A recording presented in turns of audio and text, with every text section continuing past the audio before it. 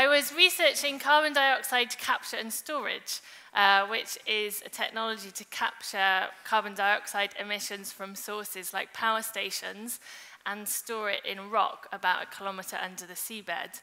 The idea being that you could reduce carbon dioxide emissions while growing our renewable energy industry. So how did I get from that to working for Positive Money? Well, when I started researching it, it was 2008, and it was actually quite an exciting area to be in. The government had announced a competition, and we were going to have our very own project in the UK. And I kind of imagined myself finishing my research degree and going and working on that big project in the UK.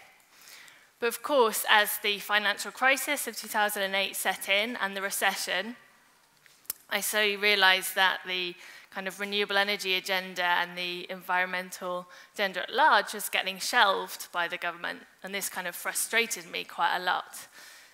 So in autumn 2011, I found myself at a sustainability conference, and Anne Pettifor was one of the speakers. She's a fellow at the New Economics Foundation and a member of the Green New Deal. And she said two things which really stuck with me. She said, we can afford renewable energy.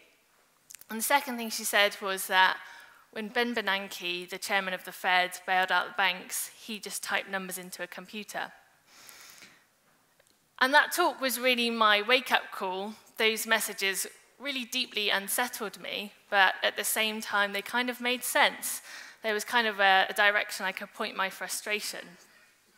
You know, if you've got a situation where we can't afford the things we need, but banks can get bailed out by typing numbers into a computer, then the system must be pretty broken.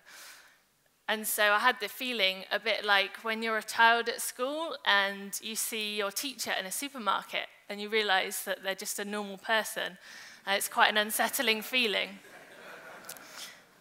And I kind of realized then that policymakers probably really didn't have a clue why the financial crisis happened, and they probably didn't really have a clue how to fix it.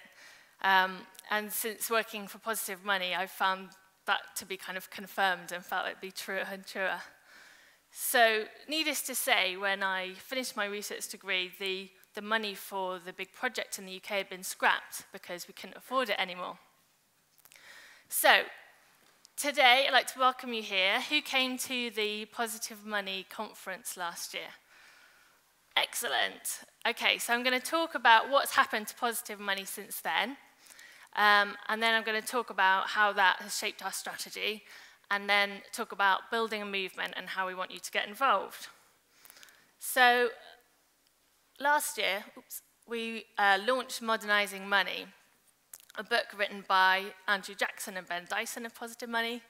And since then, we've sold over 2,000 copies, which has been very exciting and fantastic. And they are, on the left, Lord Adair Turner, who was the chairman of the Financial Services Authority. Now he's a fellow at the Institute of New Economic Thinking.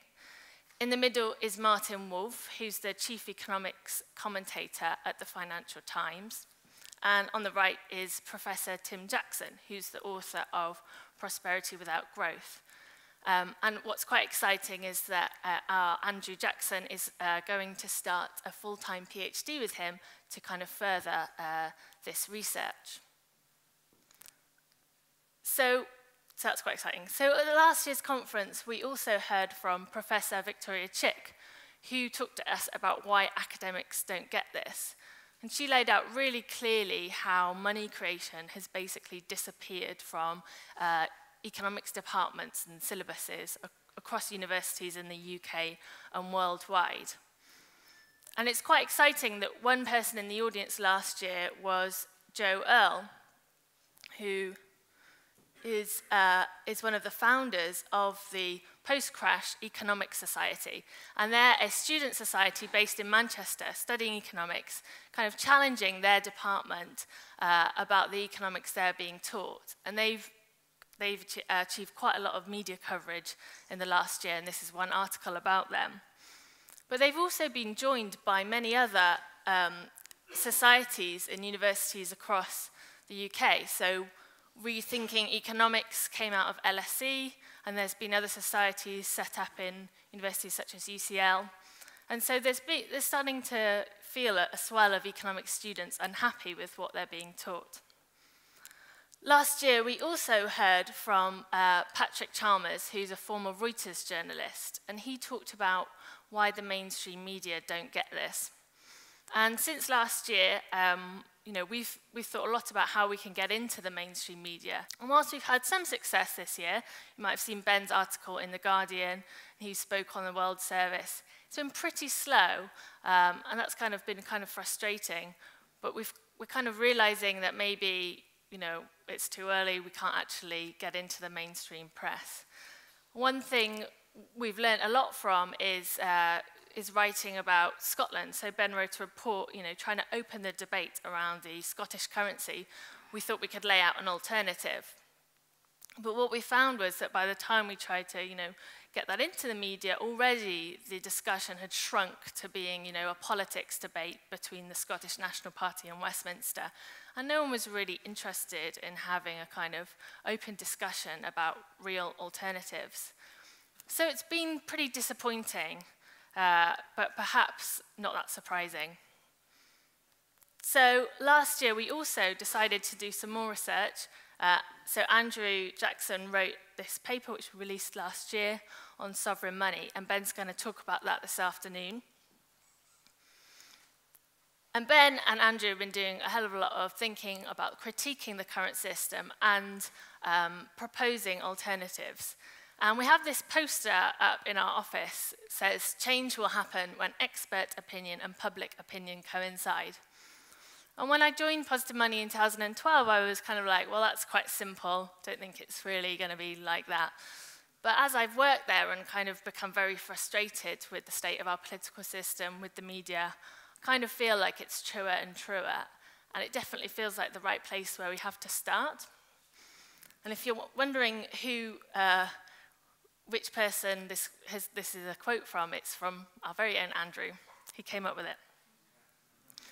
So we feel that expert opinion is actually shifting. Martin Wolf at the FT has written a couple of articles on this. Adair Turner has made several high-profile speeches over the last year on the topic of debt, money, and credit. And this is Michael Kumhoff from the IMF, who wrote the paper, The Chicago Plan Revisited. And he's definitely attracted a lot more attention around the subject. Both Martin Wolf and Adair Turner have books coming out later this year, which will feature the topic. So we feel like, this is a serious topic, the money system, and it's going to attract more and more serious thinkers with time. And so we feel more confident than ever that our research proposals are gaining momentum and that there's a possibility of expert opinion shifting and that it already is. But can these individuals shift public opinion on their own? We think probably not. So that's where Positive Money comes in. Because Positive Money really is its supporters. From day one, it's been the people who've been interested in the subject that's allowed the organisation to establish its foundations and to grow. Now we feel confident in what we are proposing. We want to build a national and international movement for change. So what is a movement? It's kind of an ambiguous word. Ooh. Okay, is it one back? Yeah. So that was the Positive Money supporters, that's all you. So what is a movement? Well, obviously there are hundreds of definitions about what a movement is. One simple one is that it's a large group of people who are focusing on one issue to change one either political or social issue that they want to change. So we know the economic system is really broken, and we know that at the heart of that sits the money system.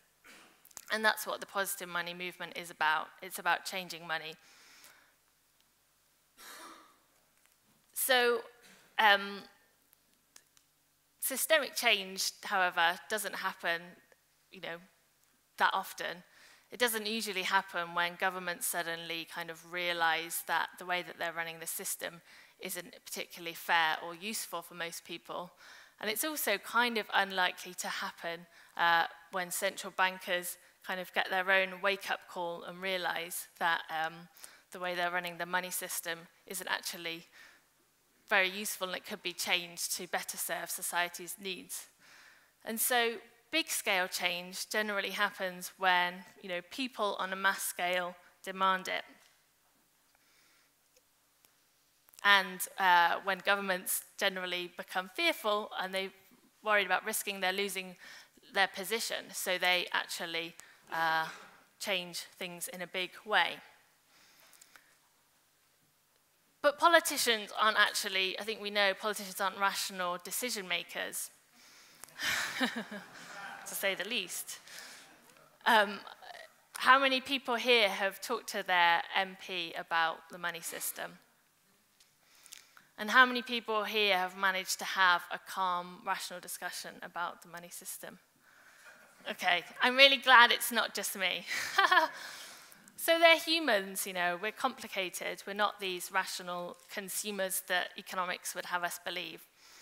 When I met my MP in the summer of 2012, I went into the meeting thinking I was going to have a really calm, rational discussion. I thought I'd focus on house prices, talk about the fact that it wasn't like just a supply and demand issue, that mortgage lending had something to do with it. But I left the meeting feeling utterly deflated and really frustrated. He'd really aggressively challenged every point that I'd made, tried to close down all of my arguments, with his superior debating skills, and not wanted to have an open discussion at all, in the slightest. So we don't want to waste time, really, and energy banging on closed doors to media and politicians.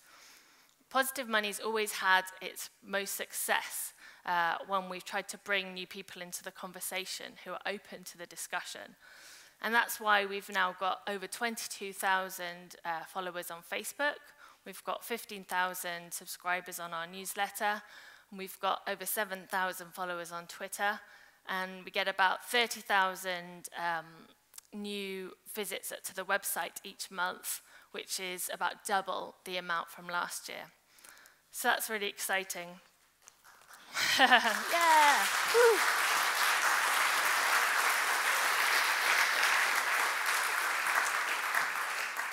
No, back. So Positive Money is not simply Ben or Mira or Andrew or me, but it's everyone. It's everyone that shares a Facebook post. It's everyone that tweets. It's everyone that donates to us. It's everyone that talks to their a friend about the money system, anyone that organizes a film screening, anyone that books a room for the reading group, anyone that writes to their MP. And we're much stronger working together than working separately. We can bring lots of things to the table, we can help each other better to communicate, to influence politicians if that's what we want to do, to bring in our friends and family to the conversation. Who here has tried to explain the money system and the issues to one of their friends or family? Who here has had unsuccessful results or has been quite unsure about how to even start the conversation? Surely more. And so that's why we need a movement, because we need to help each other figure out how to best communicate to each other. And if we agree that we need to shift public opinion, then we do need to bring new people in to the conversation about how we've got a broken economic system, but also how it can be changed and how it can be fixed to have a better society.